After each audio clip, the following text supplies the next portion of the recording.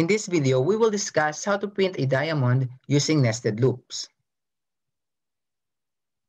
Here's an example of a diamond. And then, ang size niya is 3. Meron na tayong input port sa taas.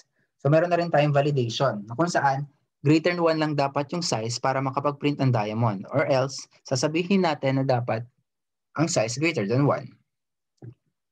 Maraming ways para makapag-print ng diamond. Pero ang ginawa nating way is yung pinaka-common. Ang logic dito is i-assume natin na ang diamond na gagawin natin ay dalawang triangle, which is dalawang triangle naman talaga. Ito yung upper part na triangle, ito yung lower part na triangle. So itong unang loop natin is for printing the upper part of the triangle.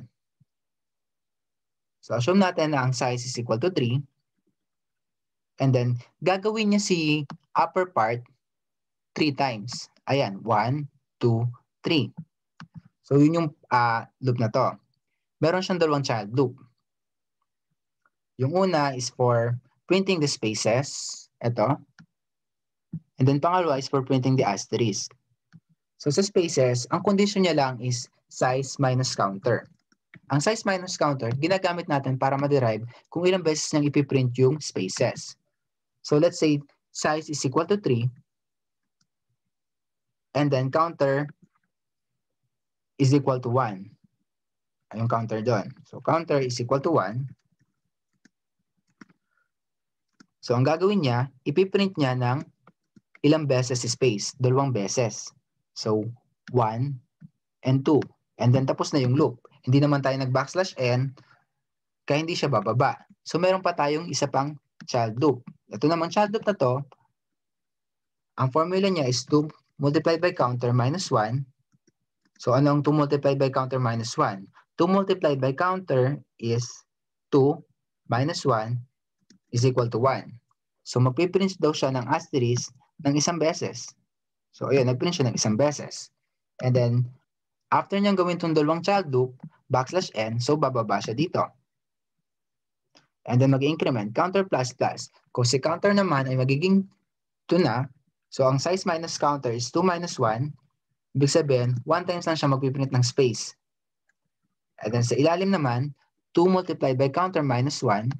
So si counter natin ay equals na kay 2. So 2 multiplied by 2 is equal to 4 minus 1 is equal to 3. So ibig sabihin, 3 times siya magpiprint ng asterisk. So ganun lang siya. Magpapaikot-ikot lang siya ng 3 beses hanggang sa magawa niya to. So that's the logic for the upper part of the diamond. The same goes for the lower part of the diamond. Pero decrement lang yung approach. Nag-minus 1 tayo dito sa counter is equal to minus 1 because hindi na natin ipiprint pa tong part na to. Kasi kapag pinrint pa natin yung part na yan, ang magiging itsura ng diamond ay gano'n na lang. So nag-minus 1 tayo, ibig sabihin, twice niya na lang gagawin. Ito lang siya. Yung una natin 3 times, kasi hindi man tayo nag-minus 1 doon, kaya ganun. So that's how this code works. Let's try an output. Let's input 3. So yun, may diamond. Ito yung for the upper part, ito yung for lower part na kung saan nag-minus 1 tayo. Let's try number 6. So ganun pa din, 1, 2, 3, 4, 5, 6. And then 1, 2, 3, 4, and 5. Kasi nga, nag-minus 1 tayo. So meron tayong upper triangle and lower triangle. Sa kabuuan, meron tayong diamond.